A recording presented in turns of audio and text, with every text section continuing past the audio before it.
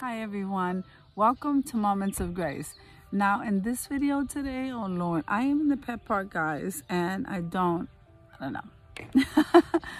In the pet park. My pets are not with me though. I just love this filming in this area because it's very peaceful normally and it's very quiet, and I'm want to enjoy the outside as long as I possibly can. So let's get started.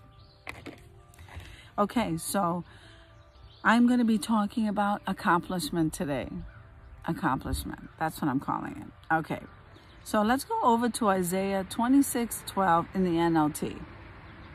And it reads like this in the NLT. Lord, you will grant us peace. All we have accomplished is really from you. Remember, guys, I want you to understand before we go over to this devotional, everything that we have from a blessing of, listen, we can start with our own bodies. We can think, we can talk, we can walk. There's just so many things just in our physical bodies we can get so grateful and thankful for. It's amazing.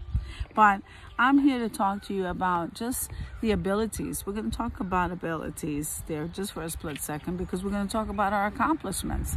So do you really think that you accomplish things on your own? I have met people that really believe that, well, I work hard and I did this and I did that. It's always I. You ever notice that? Very selfish.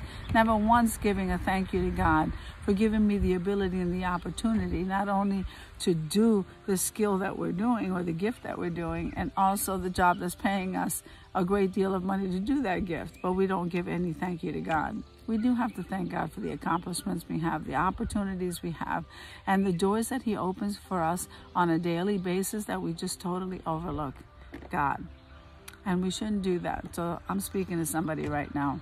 So let's go over to what He says here. As we each look back on our lives, we remember we have all climbed mountains, but here we are still standing to tell the tale. You know, if you're alive today, God's not done with you yet. And there's amazing things that if you get in the Word of God and you tune into Him, I cannot tell you the blessings and the doors that He will open for you.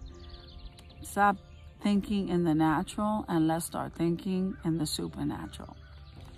Because God does not operate in the natural. He operates in the supernatural. So, as we reflect with peace in our hearts on the things of the past, we must remember that we could have done none of it without God. He is the one who carries our burdens, who comforts our hearts, who strengthens our resolve, and who orders our steps. He is the God who orders our steps, guys. So, with that being said, let me go ahead and pray for you. Thank you, Lord, that you have been there for me every step of the way. I would have nothing if it weren't for you. Thank you for the peace that you give me and for the works that you've done in me. I look forward to what you have yet to accomplish in my life. In the name of Jesus, I pray. Amen. Hallelujah. Hallelujah. I can just say thank you, Lord. Thank you, Lord, that I might not see a way, but you have a way. That I can do all things through Christ who strengthens me, whether I believe that or not.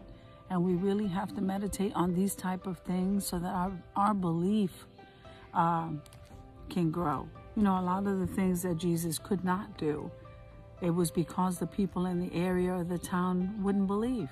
They wouldn't believe Him where He grew up. The very people where He grew up with. They couldn't believe that He was the Messiah they had been waiting for. There's so much to tell about this.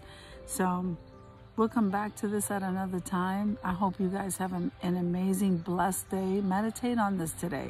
Share this with people who need to hear the Word of God on a daily basis to encourage them that we can do all things through Christ who strengthens us. He blesses us because He loves us.